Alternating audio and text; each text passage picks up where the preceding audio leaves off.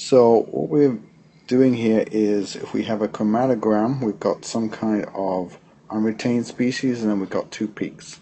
So we want to figure out the resolution between the two peaks.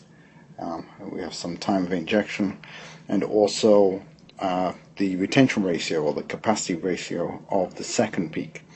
So we need to put on a few values here. We know that the retention time for the first peak is 22.5 minutes, and for the second peak it's 24 minutes. And then the void time, the TM, is 0.32. And we also have a peak width. So we're imagining these as triangles. So we draw tangents along the edges of the peaks. So the base peak width for the first peak is 0.82 centimeters.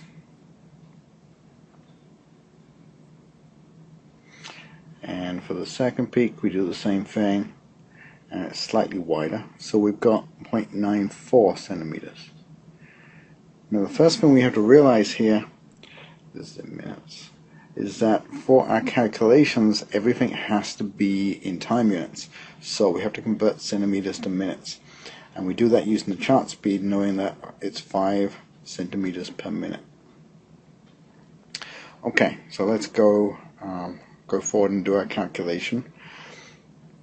So the first thing we need to do is convert centimeters to minutes, and you can look at the units here, but if you have 0.82 centimeters, then we need to divide by the chart speed to get minutes. So centimeters cancel out, we get minutes, and that will give you 1.64 minutes.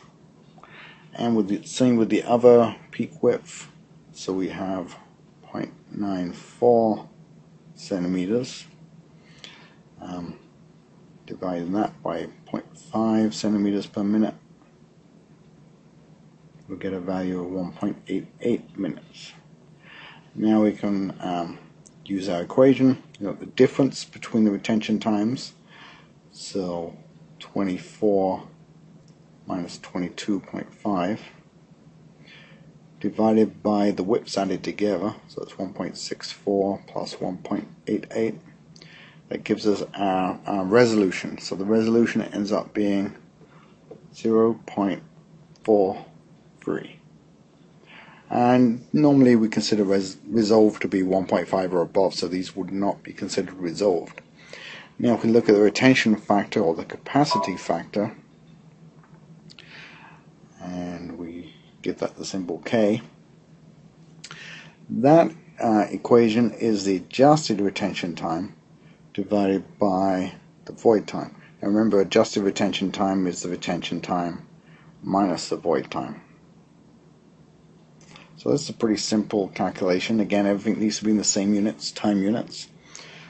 So for the second peak, retention time was 24, void time was 0.32 minutes. And we divide by 0.32, we get an answer of 74 with no units. And again, this would be considered a little long, so this is something that's being retained too long in the stationary phase, and probably peak broadening, becoming broader than it needs to be, and taking too long.